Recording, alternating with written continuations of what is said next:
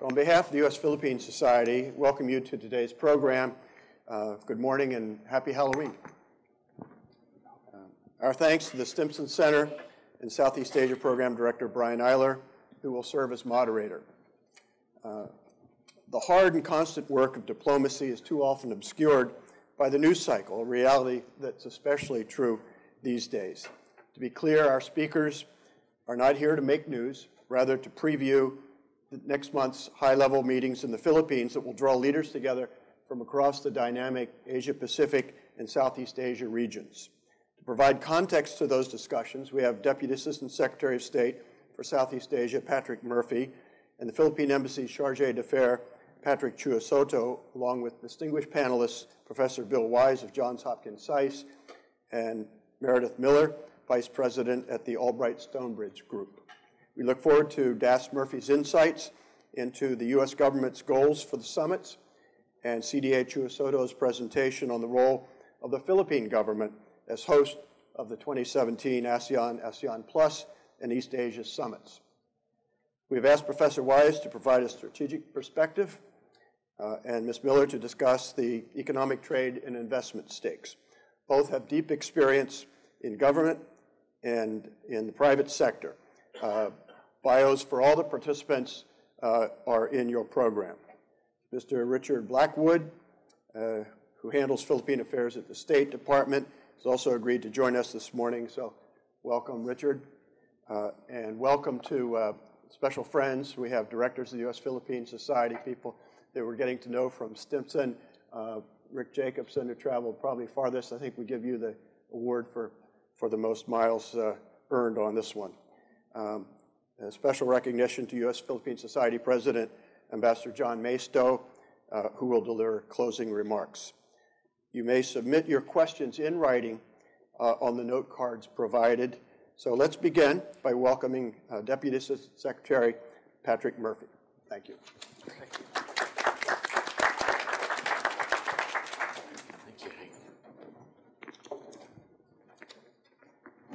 Good morning, everyone. It's a pleasure to take a few minutes to talk about something other than Washington politics. The Asia-Pacific, about which we can be very passionate. Lots going on there, lots in the U.S. interests with global implications. I really want to say thank you very much to the U.S.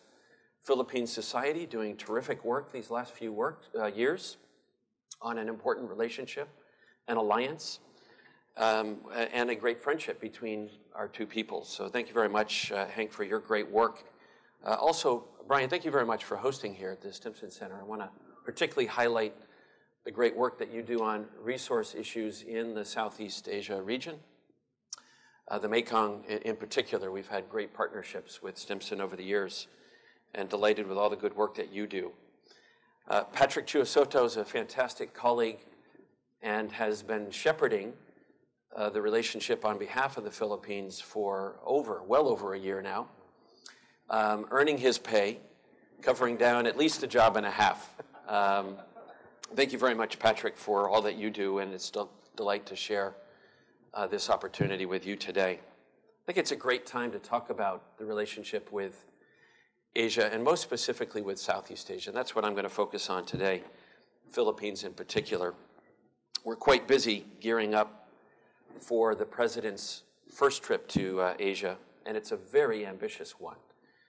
He departs this Friday and will travel to 5 countries over 9 days: Japan, Republic of Korea, China, Vietnam, and the Philippines.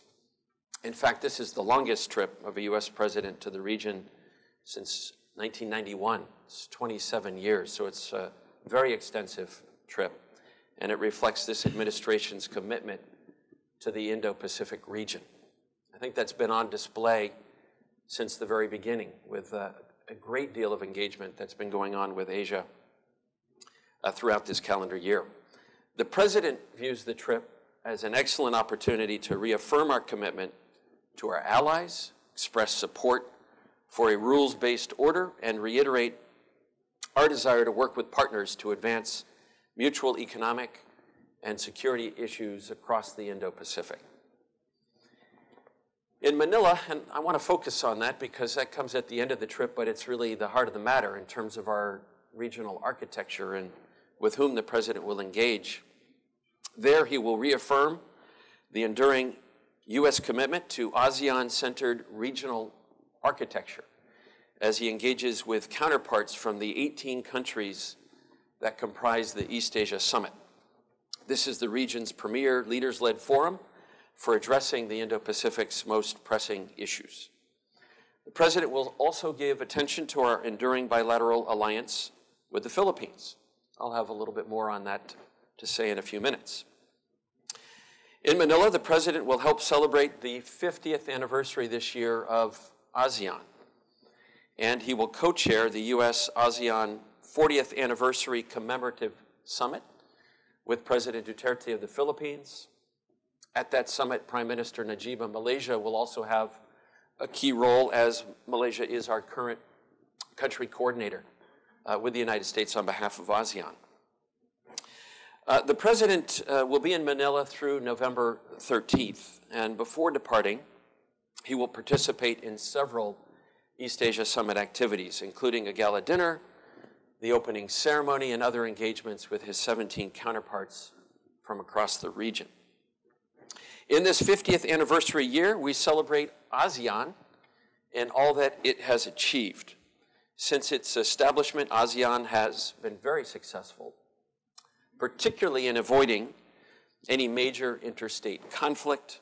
It has lifted tens of millions out of poverty and promoted efforts to increase partnerships across borders. It's a very ambitious enterprise when it first came about in the late 1960s and has achieved a great deal. And we're very proud to be partners with ASEAN for these past 40 years.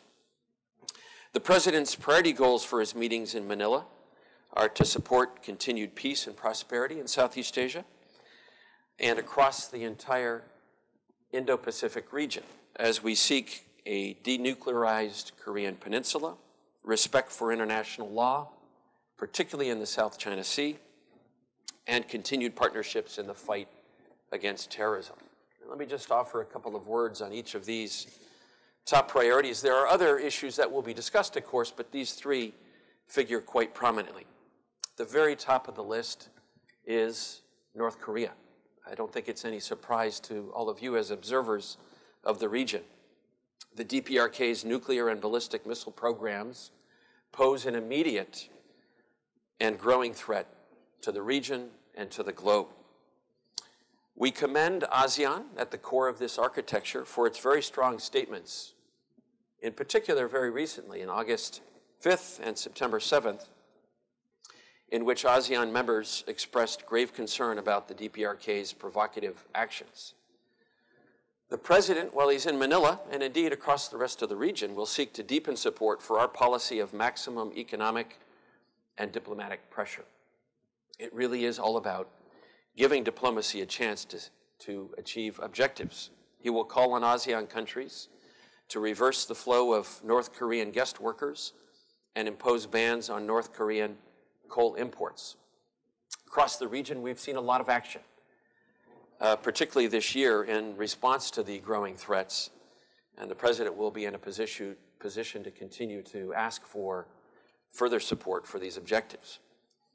He will also ask ASEAN to consider whether North Korea's behavior is in line with ASEAN's principles of stability, peace, security, and prosperity. Therefore, there is a good question on the table whether the DPRK merits continued inclusion in international bodies devoted to these principles, such as the ASEAN Regional Forum. On the South China Sea, we want to recognize ASEAN's good work, especially this year under the leadership of the Philippines as the current chair of ASEAN, and Singapore, which is the country coordinator on behalf of ASEAN with China, as this collective body has advanced dialogue with China on the South China Sea set of issues. We support meaningful code of conduct negotiations, and we hope very much that they will yield a framework that is legally binding, effective, and consistent with international law. I really want to underscore that dialogue is essential to this process, and we are very pleased to see that it's underway and that it is inclusive.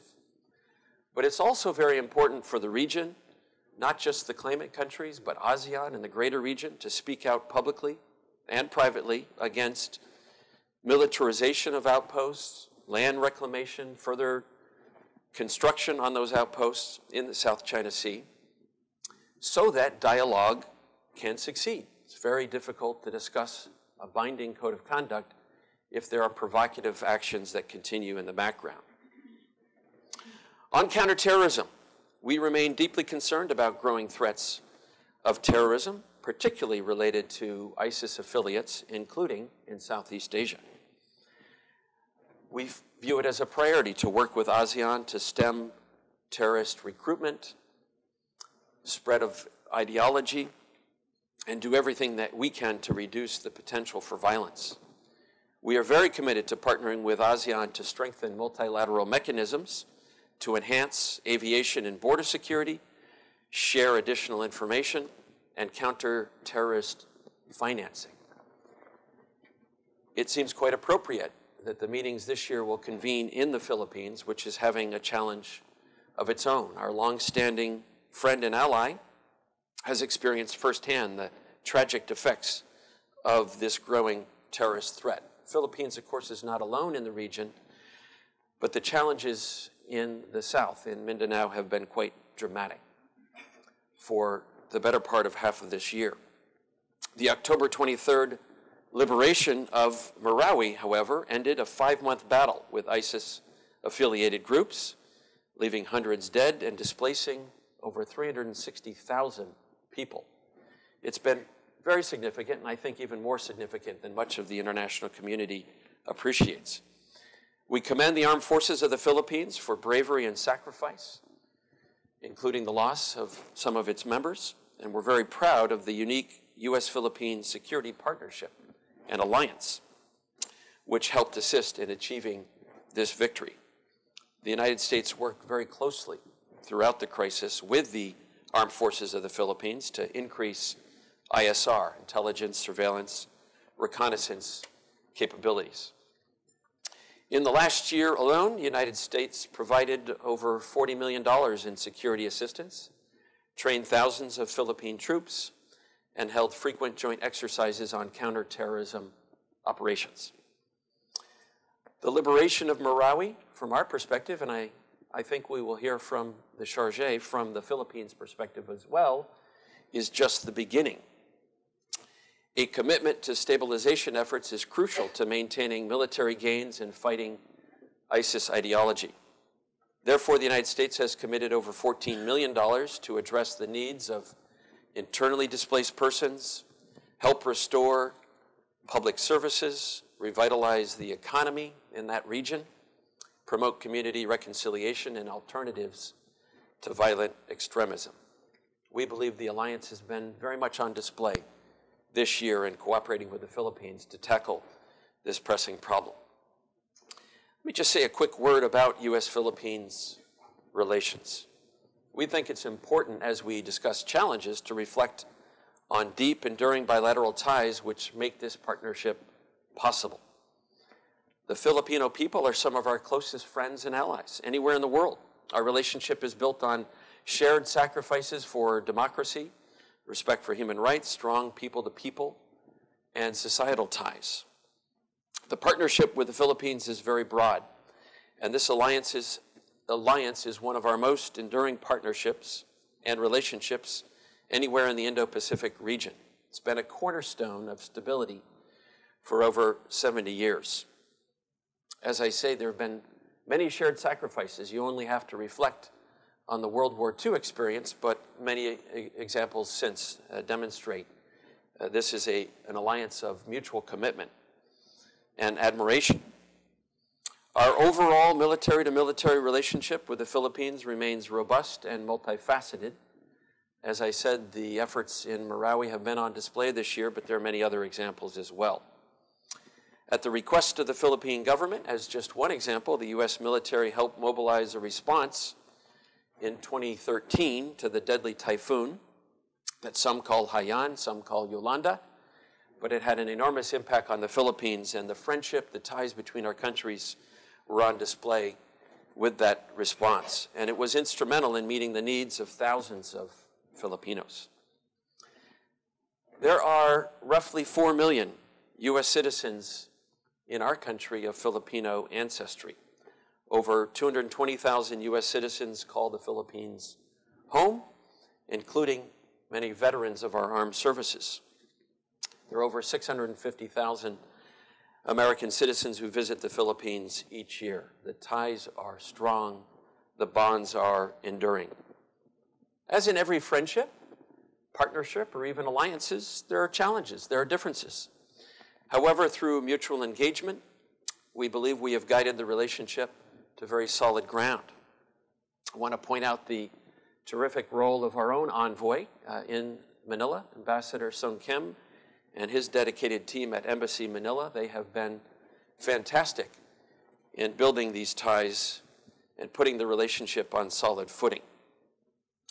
One of those areas, one of those challenges, we have been very honest with our friends in the Philippines with regards to the effort to counter narcotics.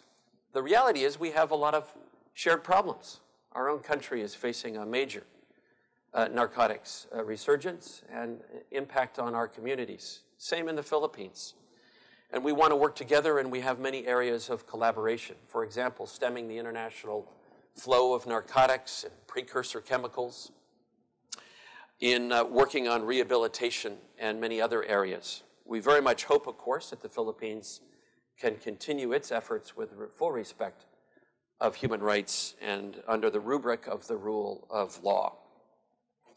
President's visit to Manila, like his trip to Asia, will be his first to the Philippines as president. It's an opportunity to reaffirm our ironclad commitment to the alliance, and he will be sharing that with Filipino leadership and the Filipino people.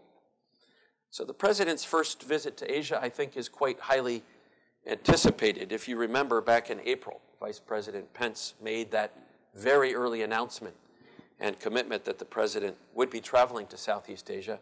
And of course, as I mentioned at the outset, the trip has become an epic journey across 5 countries. And indeed, I will point out, he will have not just 5 stops, but 6 stops in Vietnam. He will both be in Da Nang and in Hanoi. He looks forward to the vital engagements with many friends, partners, including ASEAN, and most especially our friends in the Philippines.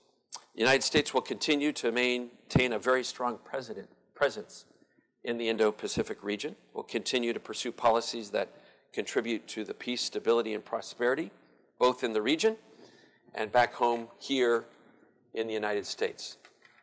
It's going to be a great visit. I will be a small part of it for one of those stops, and very much looking forward to engaging with my counterparts, supporting the president with our membership and our commitment to the multilateral architecture that defines a great deal of our engagement with the Indo-Pacific region. Thank you very much. Brian?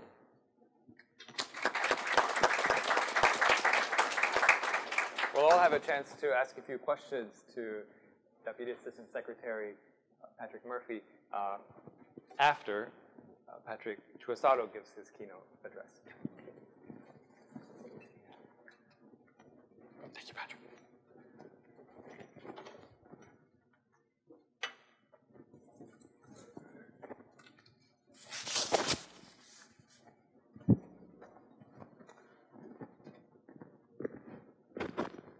Good morning to all of you.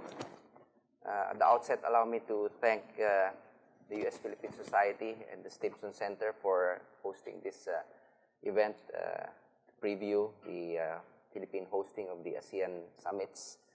And to my namesake, Das Murphy, a good colleague to work with. It's been a pleasure working with the U.S. government through the interlocutor of the State Department. I'm pleased to have this opportunity to participate in this symposium, which is well-timed as it directly precedes the 31st ASEAN Summit and related meetings. And thank you, Das Murphy, for jump-starting our discussions and giving us an informative overview of the U.S.'s perspectives and priorities on the U.S. ASEAN relationship as we head into the summit meetings in a few days. I hope to be able to give all of you an equally instructive idea of how the Philippines chairmanship has taken place over the past year, and through this, we can also all have a sense of the prospects and challenges facing the region presently and in the years to come. As you are all aware, the Philippines assumed officially its chairmanship of ASEAN on January 1, 2017. It was quite an opportunity, as well as that our chairmanship coincided with ASEAN's 50th anniversary and 40th anniversary of ASEAN-US relations. The work plan was extensive, consisting of 2 leader-level summits, 19 ministerial meetings, 41 senior officials meetings, and more than 80 working group meetings, not to mention the various commemorative activities for the ASEAN's 50th year. Throughout 2017, the Philippines as chair advances an ASEAN that is partnering for change in the world. These priorities, and these have been spoken and elaborated on quite a bit this past year. Allow me to enumerate them again for memory's sake. These are: 1, a people-oriented and people-centered ASEAN; 2, peace and stability in the region; 3, maritime security and cooperation; 4, inclusive innovation-led growth; 5th, ASEAN's resiliency; and 6th, ASEAN as a model of regionalism and a global player. Under these 6 thematic priorities, we are seeking positive change in the lives of our peoples that leverage on ASEAN's active involvement and engagement with existing and potential external partners. The eventual outcomes of our chairmanship will be measured against these thematic priorities. By many respects, the substance of these priorities will carry forward in the coming years. We also submit that among the ways forward for ASEAN's longevity are embedded in the 6 thematic priorities of the Philippines ASEAN chairmanship. First, ASEAN must put the welfare of its citizens at the center of its work program and build a regional community that protects their rights and promotes their well-being. An inclusive ASEAN community must invest in the region's human capital by advancing universal access to education and health. Our citizens must themselves have a sense that ASEAN matters and is relevant in their lives. Second, we must continue to uphold peaceful coexistence and enhance partnerships among ASEAN member states. Peaceful settlement of disputes as a basic principle will continue to stand ASEAN in good stead and reinforce its convening power. Third, ASEAN must continue to demonstrate its adherence to the rule of law in the peaceful resolution of disputes, as well as the preservation and protection of maritime resources. The ASEAN Way is a tried and tested approach to dealing with difficult subjects such as the South China Sea. It has taken some time, but we are beginning to break ground on ASEAN's negotiations with China on a code of conduct in the South China Sea next year. Confidence-building measures have been agreed upon by both sides, including MFA to MFA hotlines and a code on unplanned encounters at sea. Fourth, ASEAN's inclusive economic growth must be sustained in the medium to long term, principally through developing MSMEs to spur entrepreneurship in an innovation-driven economy. Progress also rests on the back of a stable, interconnected, and integrated regional infrastructure. Fifth, ASEAN must enhance its resiliency and ability to respond effectively in the face of natural disasters. This necessarily involves strengthening the capacities of the ASEAN Coordinating Center for Humanitarian Assistance and the ASEAN Center for Biodiversity. And sixth, it will do ASEAN well to strengthen its institutions and to build its credentials as a global player while maintaining ASEAN centrality and solidarity in institutional platforms involving its external partners. Indeed, intra-ASEAN dialogue and its external partnerships over 5 decades have spawned a wide web of institutional arrangements supporting ASEAN community building. As we all know, ASEAN remains at the core and center of ASEAN Plus 3, the East Asia Summit, 10 dialogue partnerships, and the ASEAN Regional Forum. Ladies and gentlemen, As of last week, the Philippines had already completed a total of 129 out of 142 meetings that we had programmed to host and chair in 2017. We count among these 1 summit, 17 ministerial meetings, 39 senior officials meetings, and 72 working group meetings. The list of accomplished deliverables thus far is quite extensive, but allow me some time to just go over some of the highlights. The 30th ASEAN Summit last April resulted in several notable outcomes, which included the signing of an ASEAN Declaration on the role of civil service as a catalyst for achieving ASEAN Community Vision 2025, the adoption of the BIMP-IAGA Vision 2025, a successor document to both the BIMP-IAGA Roadmap 2005 to 2010 and the BIMP-IAGA Implementation Blueprint 2012 to 2016, and the launching of the Davao General Santos Bitong ASEAN Roll-On, Roll-Off Sea Linkage Route.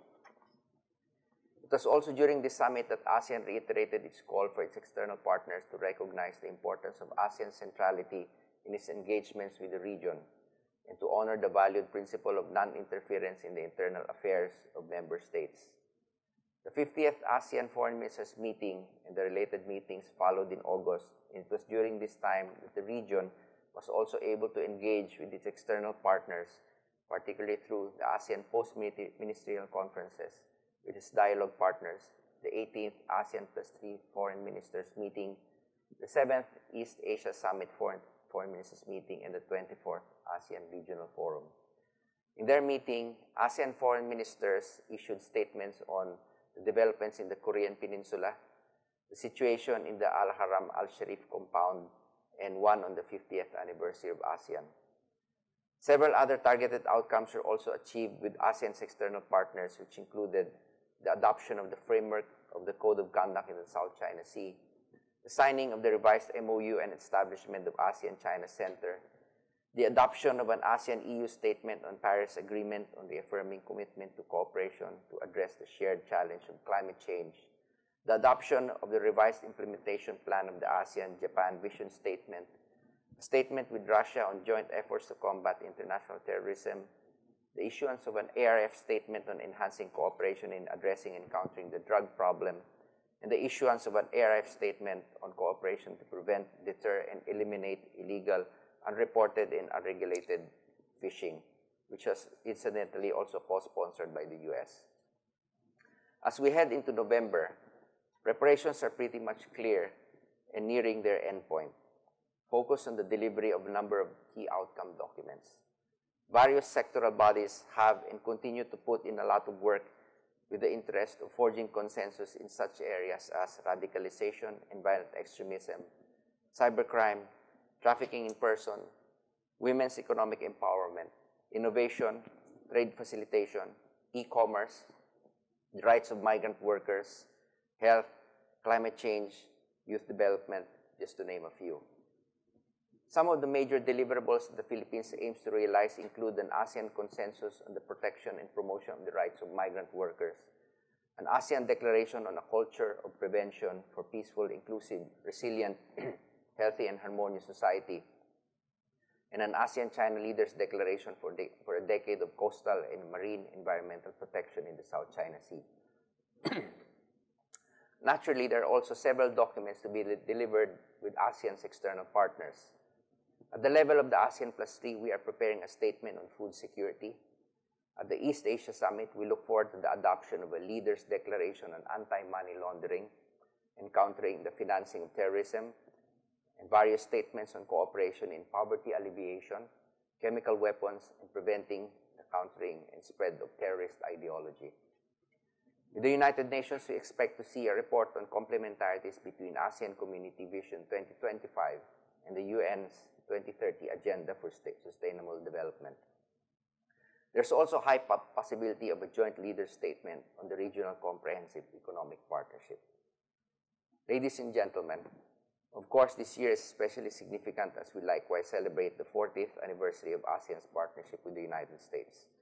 And there are several milestones we can anticipate come next month.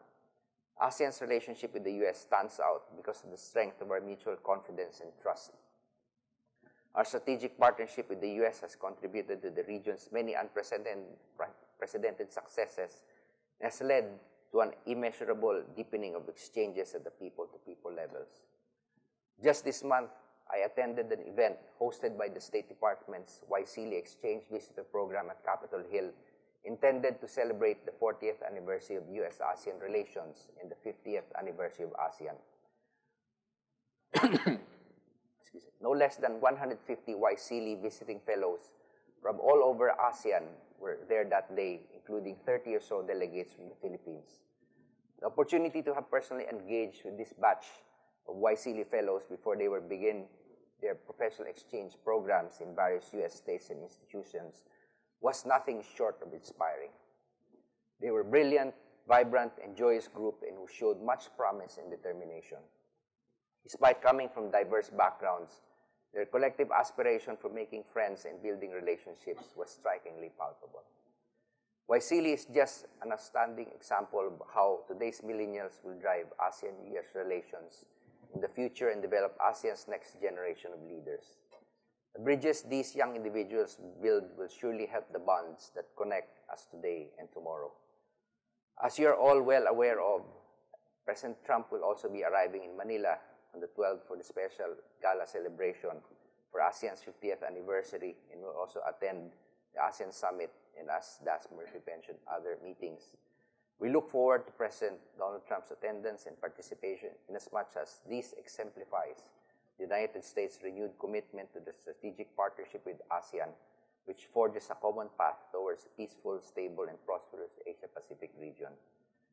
A number of key outcome documents are programmed for the ASEAN-US 40th Anniversary Commemorative Summit itself. The chairman's statement of the 5th ASEAN-US Summit will review cooperation thus far and its future direction, along with encapsulating the exchange of views on topical regional and international issues. Meanwhile, there will also be a statement commemorating the 40th anniversary of U.S. ASEAN relations. This statement aims to reaffirm key areas of the ASEAN-US strategic partnership. Two other outputs are being contemplated: an ASEAN-US leader statement on cyber and digital economy issues, and a document on ASEAN-US cooperation in fostering trade in telecommunications and information technology services. Indeed, these areas for further strengthened cooperation will be pivotal in pushing forward the common interests of ASEAN and the U.S., in the sense that they are also focused on enabling an increasingly already robust trade and investments between the two sides. ASEAN remains a major destination of global foreign direct investment, receiving around 16% of global FDI among developing economies. Regional investment expansion by multinational enterprises has remained strong as foreign MNEs continue to expand their footprint in the region's manufacturing, finance, and services industries and infrastructure development. There's good reason this will remain a constant for several years to come, serving as well as an important linchpin and a fuel for the future of ASEAN-US relations. ASEAN's robust market, best practices in investments, and high returns on investments are why foreign businesses continue to benefit from their extensive relationships in the region.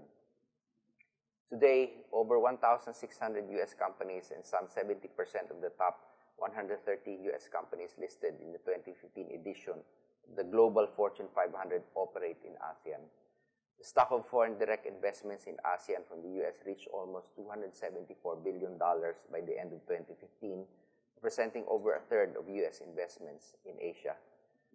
ASEAN also makes real business sense as a profitable market for U.S. companies. ASEAN member states taken together rank 4th after Canada, Mexico, and China as a good exports market for the United States. The U.S. exported $75 billion in goods and $27 billion in services to ASEAN in 2015. Specifically, ASEAN is the 6th largest importer of U.S. agricultural goods worth a little more than $10 billion. All 50 states export to ASEAN. Those goods and services exports support almost 550,000 American jobs, directly or indirectly. It also notes, it's also interesting to note that majority of U.S. FDI in ASEAN, about 72%, is in the services sector. The logic behind enhanced cooperation in the digital economy and trade in information technology services thus stands for good reason, particularly as ASEAN aims to expand opportunities for SMEs to play a stronger, integral role in global value chains. ASEAN's digital economy is projected to grow by 500% and be worth $50 billion by 2025. It's also interesting to note that visitors from ASEAN add $5 billion to the U.S. economy in a year. There are indeed many good economic opportunities that can be availed for mutual benefit. Before I close, I'd like to say a few words on Philippine-U.S. relations. We appreciate, the assistance of the U.S. in the operations and in Marawi, as Das Murphy had mentioned, and through their energetic ambassador in Manila, Ambassador Sung Kim. We've had good relations with the U.S. and on all fronts, and as Das Murphy had mentioned, as treaty allies and good friends, we have often had good dialogues and exchanges on many issues of mutual interest and concern. And one of those issues concerns counter-narcotics, and we hope that there will be a good discussion on cooperation in that field. And just want to point out that the Philippines, as as a country that addresses the scourge, just like the United States, employs its methods as it deems fit to address a concern that is quite prevalent and a main mandate given by the people of the Philippines to President Duterte. With that, I thank you for this opportunity to socialize ASEAN in the strategic partnership with the U.S. to this distinguished audience, and look forward to further questions. Thank you very much.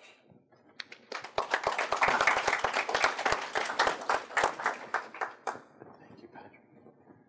Thank you, Chargé Chuasoto. And I want to commend you and your team in the Philippines on a successful and productive year as ASEAN chair. Those who follow ASEAN know that it's the responsibilities and the tasks involved with being ASEAN chair. You have to climb a mountain and run a marathon for the whole year. So I know you're all waiting in anticipation to exhale and hand the keys over to Singapore. But much good work left to do for the remainder of this year. We're going to move into a very brief Q&A session for Das Murphy. He needs to return to C Street and continue with preparations for the upcoming trip. But we do have the privilege of being able to interact with him, and this will be done with microphones. So if you have a question, please raise your hand. The cards will be used for our Q&A during the panel discussion at the end of the event. Our staff will respond with microphones.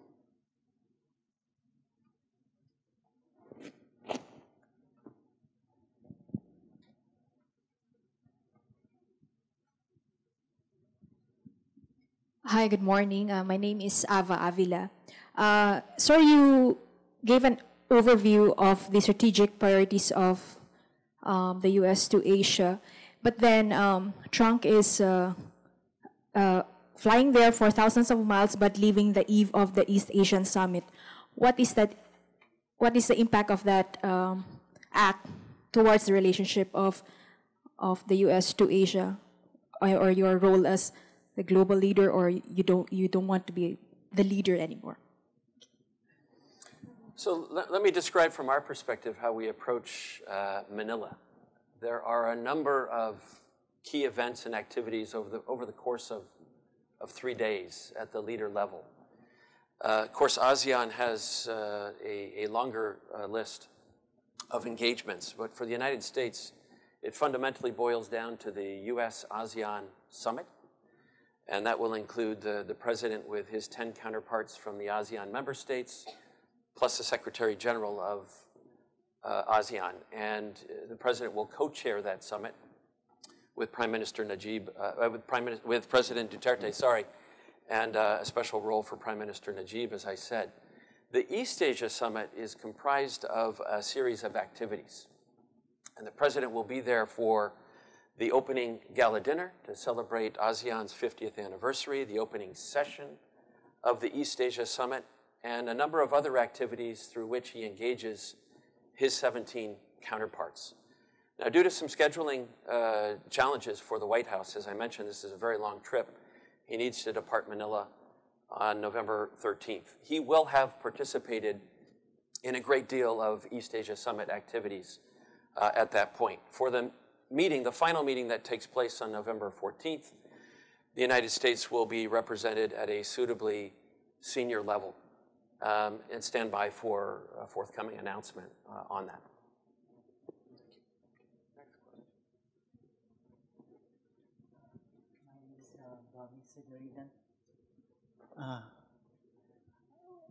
Aside from the bilateral military assistance to the Philippines, will the visit of President Trump bring with him a written commitment in bolstering and enhancing the maritime development and security of the Philippines? Yeah, thank you for the question. You know, as I noted, the alliance with the Philippines is very multidimensional, very broad. I focused on some of our security assistance because of the particular pressing challenge this year. But we have a long-standing, for example, development program, presence of U.S. AID, many activities working in health and education and the environment. Under the Maritime Security Initiative, the Philippines is a primary recipient. And there is a great deal of activity that goes into improving security in the maritime realm. Our people-to-people ties are not only strong and multidimensional, contributed to by civil society, academia, but in terms of a government-to-government perspective, the Chargé kindly pointed out our Young Southeast Asian Leadership Initiative, which this administration has sustained, and it's very, very successful. Hundreds of thousands of youth across the region have joined this initiative and participate, not only virtually through internet connections and virtual gatherings, but in person. And as the Chargé said, we recently hosted several hundred here in Washington to help commemorate the 40th anniversary. There's a great deal more. We have long-standing Fulbright programs where scholars and students go in both directions between the Philippines and the United States, and other agencies contributing to law enforcement cooperation, counterterrorism cooperation across the region. You know, one thing that's sometimes not fully appreciated, I believe it's accurate, Patrick will correct me, but the United States is the Philippines' only treaty ally. And we take that very seriously. So the president's fundamental message will be not just continued cooperation in all of these areas, but this ironclad commitment to the alliance itself. Ambassador Murphy, I know that you need to move on. I see a couple of hands. So let's take a couple of more before I jump back. Thank you. In the back. I may regret this, but let's see what the questions are, right?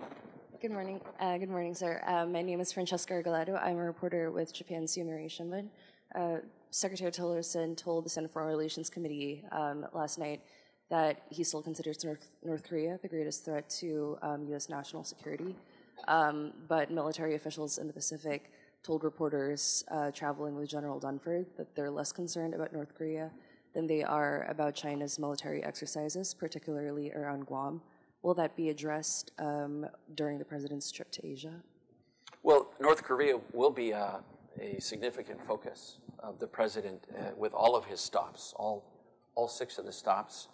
And North Korea will figure in the conversations, the dialogues, informally and formally. It is a tremendous threat. We've seen the pursuit of the ballistic missiles and nuclear programs and the convergence of these technologies on the horizon. And we believe, however, that diplomacy can succeed, thus the maximum pressure campaign. And we believe we may be starting to see some results of that. ASEAN's been quite good, and ASEAN fully understands the problem. They've seen the threats growing this year. I'm not going to speak for all of the countries, but they have taken actions in reducing diplomatic contact and economic ties in accordance with National Security Council resolutions, 2 resolutions.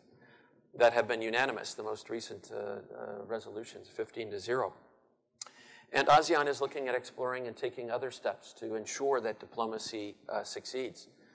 One of the biggest, maybe you can call it a wake-up call, but it was certainly a stunning development this year, was the assassination of Kim Jong-nam in a public place in the Kuala Lumpur airport.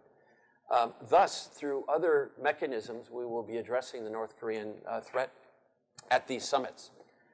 Patrick highlighted that chemical weapons will be a focus of the East Asia Summit. This year is the 20th anniversary of the Convention on Chemical Weapons, so it's an opportunity to commemorate international cooperation, but point out where chemical weapons have been used in at least 2 countries around the world over the past year, and Malaysia being one of them.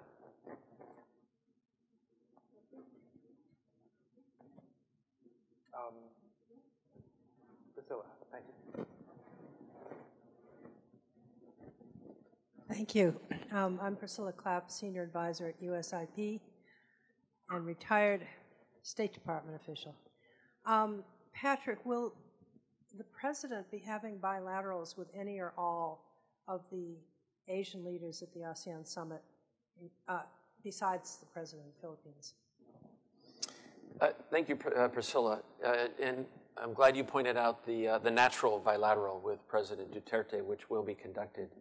I'll leave to the White House to make announcements on this, but the President does plan to have some bilaterals with several counterparts. But hearing you ask the question reminds me, I mentioned the top 3 priorities from a security perspective for the President's travels, in particular going to Manila, North Korea, South China Sea, and counterterrorism. There are other issues. We've addressed chemical weapons, but there's also the challenges of the digital economy and cyber threats that will be discussed. Also, the greatest humanitarian crisis the region has seen in many, many decades, indeed even the world has seen, and that's the troubling humanitarian catastrophe in Rakhine State, the impact that it's had on Bangladesh, and the need for the region to be engaged. And the President has discussed this challenge with several of his counterparts already. Good chance for me to remind that the President has hosted 4 leaders from Southeast Asia this year for visits to the White House: Vietnam, Malaysia, Thailand, and Singapore. And since this crisis in Rakhine State in Burma erupted on August 25th, the President has had 3 of those visitors and has discussed the situation with all 3. And we anticipate that this will be a topic of discussion while he's in the region. Das Murphy, we want to thank you for your time and candor in answering questions and giving us a very comprehensive preview of what is to come over the next few weeks. And wish you best on your journey to your one stop. Can we ask which stop you'll be? I'll be going to Manila. I wear a couple of hats as Deputy Assistant Secretary, both responsible for our bilateral relationships, but also our multilateral affairs. And Manila is where it all converges, the alphabet soup of these institutions. So, again, thank you for coming in. Yep. We're going to do a quick stage change so we can begin our panel. But again, please, a round of applause for our keynote speakers. Thank you all. Thank you. This will be discussion focused, but before we get to the discussion, we will invite our distinguished guests, Dr. Bill Wise from SAIS, and Meredith Miller, Vice President for Southeast Asia at Albright Stonebrige, to give brief presentations previewing President Trump's visit to Asia Pacific, as well as discussion of U.S. Philippines relations. And also joining us instead of Das Murphy is Mr. Richard Blackwell from the State Department. He is the Philippines desk officer. So if we have further questions for Richard, please continue to ask them. And as you are listening, feel free to prepare questions on cards that are distributed. When you're ready, hold them up. Our staff will come around and collect them, and those will be used during our Q&A discussion at the end of this event. Bill, would you like to kick things off? Thank you, and thank you very much for hosting this obviously very timely, and for those of us who follow Southeast Asian affairs, very important event. preceding a very important presidential visit and an ASEAN summit. I should point out at the outset that U.S. presidential visits and ASEAN summits are processes. They are not actually singular events. U.S. presidential visits are prepared through a series of cabinet-level visits to the country in question, in this case, the Philippines. Secretary Tillerson was there in August. Secretary Mattis was just there earlier in October. And there have been successive staff-level visits to also prepare the ground. So deliverables are coordinated, statements are agreed upon, and photos are actually planned in advance. It's a set piece.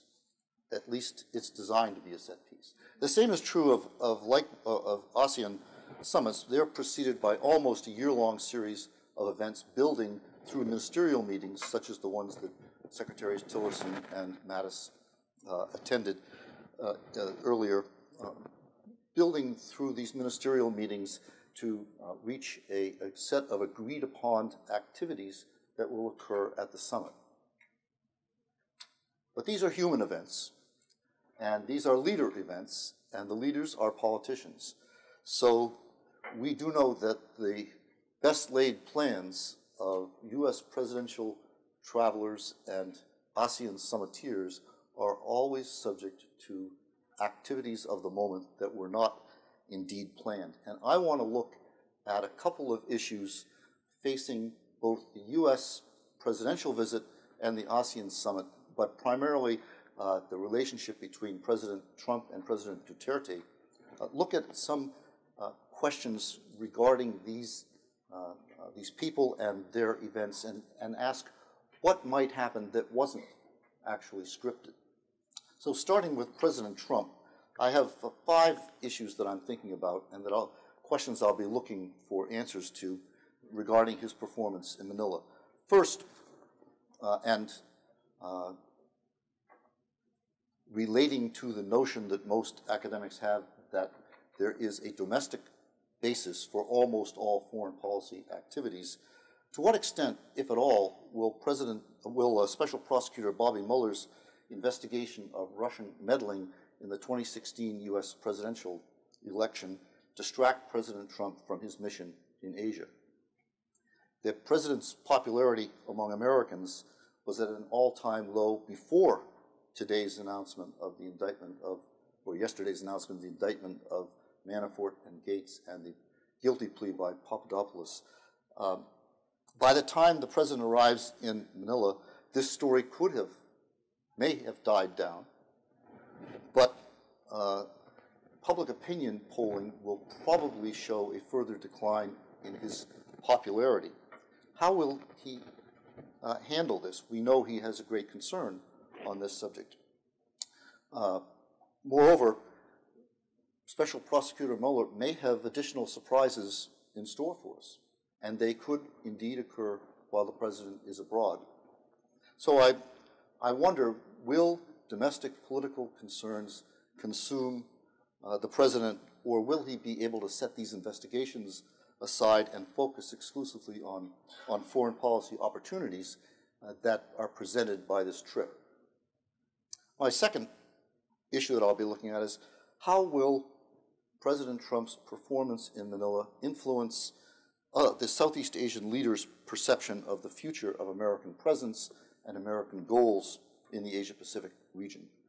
Will President Trump outline a policy and a strategy that reflects greater U.S. interest in the Asia-Pacific region? If he does this, will he also describe resources that the U.S. is willing to allocate in the implementation of a Trump Asia policy? Third, specifically with regard to the Philippines, what will be the nature of the personal chemistry between President Trump and President Duterte? They have, as many observers have pointed out, many personal characteristics in common. But are these the sort of qualities that will create a bond between the two leaders? Or will these personality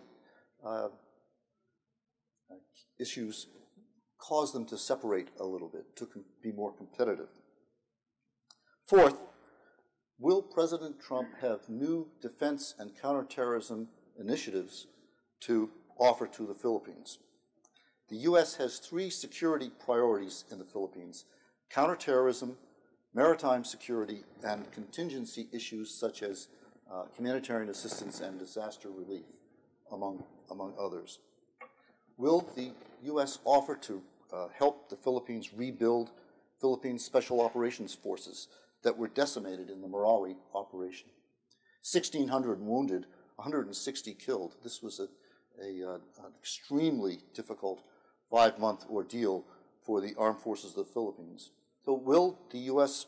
provide additional military equipment for the armed forces of the Philippines' maritime security missions or humanitarian assistance and disaster relief activities? The U.S. has already offered significant, as Patrick Murphy pointed out, significant post-conflict stabilization and reconstruction aid. So that is a given, that helping the citizens of Marawi is an important aspect. I'm asking what beyond that will President Trump have to offer to President Duterte? And finally, I will be looking at how President Trump handles U.S. concerns with the Philippine government's human rights abuses, including extrajudicial killings that are associated with President Duterte's anti-drug campaign. The anti-drug campaign remains wildly popular with the Philippine people, even though recent public opinion polls show an increasing disapproval of the extrajudicial killings as a tactic in the anti-drug campaign. So I think that's an important area to watch from the U.S. From the Philippine point of view, or looking at President Duterte, I also have 5, because symmetry is so important, 5 questions that I'll be asking. The first is the same as the third question I asked about President Trump. How will the personal chemistry between these 2 leaders actually work out? What will we see? Second, how will President Duterte characterize the Philippine-U.S. alliance? Will he use President Trump's visit to reinvigorate this alliance? Or will he use the ASEAN meeting and, to a certain extent, the Trump visit to emphasize the independent direction of Philippines' foreign policy that he has been emphasizing since he became president? In other words, will President Duterte see the ASEAN meeting as an opportunity to embellish his nationalist credentials, or as an opportunity to reassert the importance of this Philippines-U.S. alliance? Third, will President Duterte publicly acknowledge the U.S. role in assisting the armed forces of the Philippines during the Marawi crisis? This seems like a small question, but it has been made larger by the extent of U.S. assistance and the limited attention given to that assistance. The United States provided special operations forces to advise and assist the AFP on scene throughout the Marawi crisis. The U.S. also provided continuous intelligence, surveillance, and reconnaissance support, including manned and unmanned aircraft, for over 5 months, and it allowed the Philippines to utilize the logistics agreement with the United States so that the Philippines armed forces could be continuously resupplied with expendables like munitions. In a conflict, this is extraordinarily important. $33 million in total, I think, is the amount that was allocated by the U.S. to support the armed forces of the Philippines during the Marawi event. But at the ADMM Plus, the ASEAN Defense Ministers ASEAN Defense Ministers meeting plus at Clark recently, President Duterte hailed the support that he received from China and Russia, which included a small number of small arms and automatic weapons and some trucks, show gifts. Incident, one of the weapons, I'm told, one of the rifles, I'm told, provided by China was being used in a demonstration by a armed forces of the Philippines soldier, and I am told that that weapon exploded in the hands of the soldier. So sometimes show gifts don't work out the way you want them to. But the U.S. provided extraordinary support, and it has been minimized by the Philippine side. I would like to see how President Duterte handles this opportunity to recognize the value of one aspect of the value of the relationship. Fourth, I'm curious to see how President Duterte and the other ASEAN members, ASEAN leaders, handle the South China Sea question. That has been discussed earlier by others, but I think it's worthwhile remembering that it was the Philippines' effort in the arbitral event that brought to a head the attention to China's aggressive behaviors in the South China Sea. I'd like to see how ASEAN deals with this problem. It is indeed commendable that ASEAN leaders are taking a problem-solving approach to the South China Sea. But let's see what happens this year when they are together. And lastly, if privately President Trump raises President Duterte's anti-drug campaign in their bilateral meeting, how will President Duterte respond to this? President Trump has said in the past that he is willing to raise controversial or contentious issues, but that he chooses to do it privately so as not to make a public matter of it. But leaders are sensitive. So I wonder, will this probability or possibility that President Trump speaks to President Duterte about the anti-drug campaign have any effect on their personal relationship? And if so, how that will play out in our efforts to become closer and more helpful to the Philippines. So those are the 5 things for each side that I'll be looking for. And I hope that as an analyst, I hope very much that there is a considerable interplay here that allows me to assess it. Thank you. Thank you, Bill. And as you're preparing questions, if you have a particular question addressed to one of our speakers, please note so on your card. If you wish to ask a question to the panel, that is fine as well. Meredith Miller from Albright Stonebrige. Thoughts on trade, investment, commercial opportunities, U.S. Philippines, U.S. ASEAN. Great. Well, thank you, Brian and Hank, for inviting me, and thank you to the previous panel. I found that to be terrifically informative. I want to start out by saying that I think it's a wonderful coincidence that the APEC meeting is being hosted this year in Vietnam and the East Asia Summit in the Philippines at a time when many countries, not only here in the United States, but many in the region, are questioning the benefits of free and open trade and globalization. To have those 2 very important summit meetings being hosted in countries that have committed to economic reform, to attracting more foreign direct investment, and are growing at very high rates, consistently above 6%, is symbolically powerful and I think very helpful at this juncture. I will endeavor to keep my remarks brief so we have some time for discussion, but there's a tremendous amount of activity going on in the trade and economic arena in the Asia Pacific, so forgive me in advance if I go a bit over.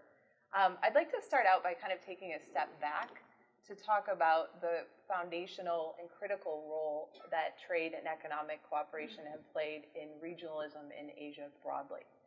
For ASEAN, and we heard some about this previously, really in the early days, talking about economic cooperation was a very important mechanism for building trust and deepening cooperation. At that time, and even today, talking about sensitive political issues such as the South China Sea or the crisis in Rakhine State could be challenging, and the 10 member states have very different political systems and different strategic outlooks. And economic cooperation really provided the basis for ASEAN building the platform that it has today, which, as Patrick described, now encompasses many important areas of cooperation. But it's still a foundational aspect. And I expect that when the 50th anniversary celebration takes place, one of the key things that's going to be celebrated is the progress that's been made on economic integration, and particularly the ASEAN economic community. APEC, of course, was explicitly founded to further economic and trade liberalization across the Asia-Pacific region. And it was the United States that elevated APEC to a leaders' meeting. And it was the United States and the Bush administration that championed the idea of a free trade area of the Asia-Pacific to raise the level of ambition. Since that idea was introduced, and actually even preceding it, there have been a number of multilateral platforms proposed in the region for reaching that long-term vision of a fully integrated Asia-Pacific region. For the United States, that was the Trans-Pacific Partnership Agreement. And within ASEAN, ASEAN has been championing the Regional Comprehensive Economic Partnership Agreement, which is ASEAN plus 16 FTA partners, with the idea of integrating into a mega FTA. I mention both of these things, one, because clearly economic multilateralism and integration is going to be a very important feature of discussions taking place both in Vietnam and in the Philippines, and also because the U.S. withdrawal from TPP and the recalibration of U.S. trade policy has introduced an element of uncertainty into these discussions, which I think is going to be very important element going on both at the forefront and behind the scenes in the region. The TPP, many of the members, Japan, Australia, and Vietnam, and others, have decided to pursue a TPP without the United States, so TPP 11. And right now, the parties are meeting in Japan to discuss whether or not they can make an announcement that they're going to move forward with that proposition when they meet in Vietnam. The Regional Comprehensive Economic Partnership, we also expect there will be a meeting in Manila and a renewed commitment from those members to carry forward that agreement. Clearly, the United States is not a party to either of those discussions, but I think there is an element of uncertainty about how the United States, which historically has been a champion of that long-term vision for a free trade area of the Asia-Pacific, is going to intersect with the broader discussions on trade and economic liberalization at APEC. And we saw some of this come out at the trade ministers meeting earlier this year. Bilaterally, I think many countries in the region are going to be looking to discuss with President Trump and with members of the administration how they can cooperate with the United States on a bilateral basis. There's been a big emphasis in the administration on addressing trade deficits. There was an executive order earlier this year identifying countries with which the U.S. had significant trade deficits and asking USTR to study that and come up with suggestions on how to address that. There are, I believe, 8 countries in the Asia-Pacific that are on that list. So those countries in particular are looking for ways to keep the relationship on a cooperative footing. They're also looking for ways to keep the United States engaged in the region. So we've seen that part of the TPP 11 discussion and debate has been how do we keep this arrangement alive, and how do we keep it as something that the United States might potentially join in the future. Countries in the region are also going to be watching very closely how the discussion in China goes on the bilateral economic trade issues. ASEAN, of course, is very closely integrated in its supply chains through both China and Japan, and any disruption in that relationship would have broader ramifications on the region. They're closely watching the renegotiation of NAFTA as to get a better sense of where the administration is going to take its America First policy going forward, and of course, the review of the U.S.-Korea bilateral trade agreement, which will likely be a feature of discussions during the president's stop there. In the interest of time, because I know we're running short, I'll just say that there's also going to be some very important discussions taking place in the multilateral space and with the United States on infrastructure. So I think everyone here is probably well aware of China's One Belt, One Road initiative, a very ambitious infrastructure funding program, and that's something where China has recently said they would welcome U.S. engagement and dialogue. Japan has a quality infrastructure investments initiative, which I think now they've pledged around $200 billion over 5 years, and they've also suggested some multilateral discussions to talk about how to best take that forward, which would involve the United States, India, and Australia. So a tremendous amount of activity and a tremendous amount of uncertainty, I think, in terms of how the U.S. intersects in the multilateral space with the long-term vision of an integrated Asia-Pacific region. I'll stop there. Thank you, Meredith. And thank you for keeping your remarks brief so we can jump into our discussion. And hopefully we'll have more questions for Meredith so she can continue to flesh out some of the details that that might have been lost in keeping your remarks brief. I have a list of questions that I prepared, but we only have about 10 minutes for our Q&A discussion. So I'm going to jump right into your questions. This is the first question is for Chargé Chuasoto, but I think it's also one that anyone would like to answer could jump in on. And it focuses on the rhetoric and the new discourse of Indo-Pacific that the U.S. has taken up. How does the government of the Philippines view the new U.S. emphasis on the concept of the Indo-Pacific? The Chinese government has made critical comments in reaction to this term, viewing it as a sign of containment. Is India becoming more important to the Philippines? Well, Philippine government has not, had extensive discussions on the change of nomenclature. We were recently just informed of that.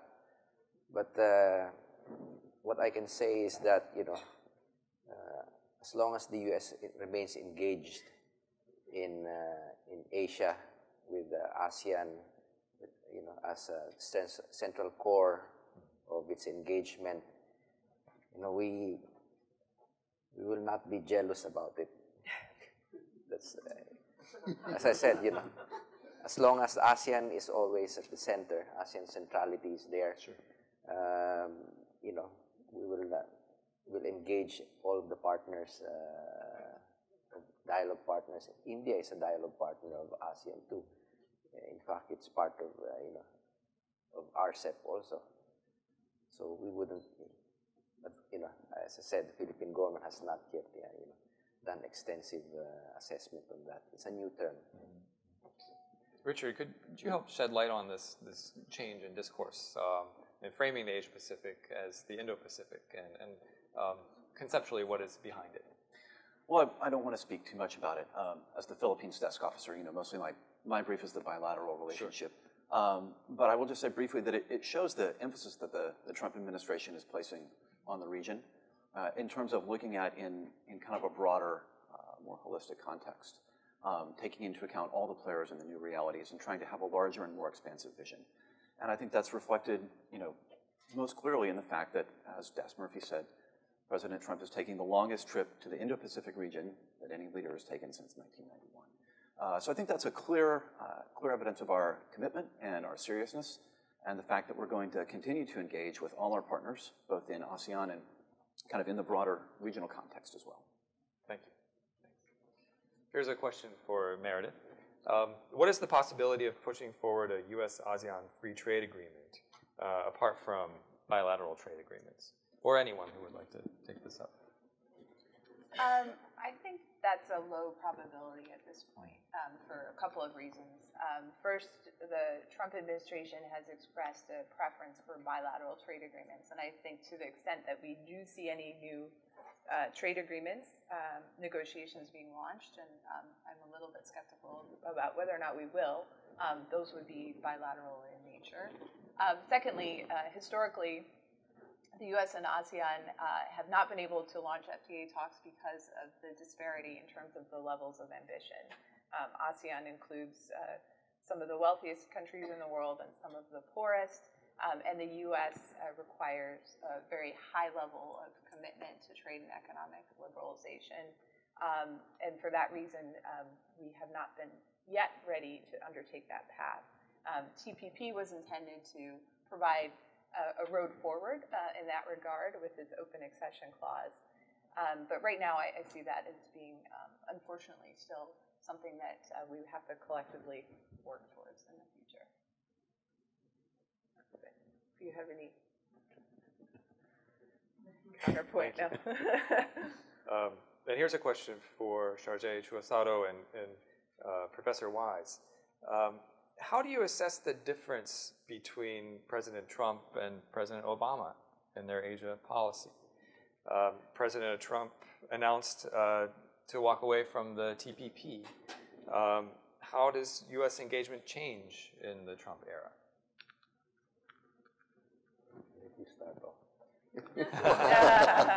Sure, Bill. I was going to use a moment to think about that while you answered. But I think there are significant differences between the two approaches, first, and second, it is an important point that at least in other areas, President Trump has made a full effort to separate himself from the legacy of President Obama. So on one hand, they are different. On another hand, President Trump is trying to accent the difference. How are they different? President Obama was very committed to U.S. bilateral and multilateral presence in Asia. It was balancing bilateral and multilateral relationships that was the key to his administration. That was his sense of it. And it combined security and economic and political relationships, the manifestation of which was the pivot to Asia. But the pieces of the pivot, the economic piece, TPP, the military piece in changing our allocation of forces, and the political piece of meeting more frequently at a higher level. It was uniquely Obama. We do not have enough evidence now, I don't think, to reach a conclusion about President Trump's approach to Asia. As said in my questions, I would like to see what that is, but I don't think that it is there now. Now, one person has suggested that, I think by a question, that the very fact, I'm sorry, perhaps it was Richard, but the very fact of a trip of this extent is significant, and that is undeniable. It's significant. I suspect the news is going to come out of Northeast Asia, not out of Southeast Asia, but as I also suggested, we don't know with these leaders. We don't know. So, in short, these are very different men with a very different approach to Asia, we can surmise, but we need more evidence of what President Trump's approach is to reach a definitive conclusion. Patrick? It's not for me to comment on, the personalities of two presidents. However, what I can say is that, what is important for ASEAN is that, whoever the president of the United States is, he shows commitment and full engagement with ASEAN, as I mentioned. ASEAN has made it a point to always, to engage the United States as a very, very important dialogue partner. And we are, gratified at seeing, evidence by whoever the U.S. president is, that, he's looking at ASEAN, he or she is looking at ASEAN. In the case of President Obama, he has several trips. But in the case of President Trump right now, I just wanted to, to inform the group that, the very first group of ambassadors that Secretary Tillerson met when he assumed was the ASEAN ambassadors here in Washington. Way ahead of the other regional groups here. For us, from January, we already viewed this as an indication that Trump administration also looks at ASEAN as an important partner, and the fact that he met,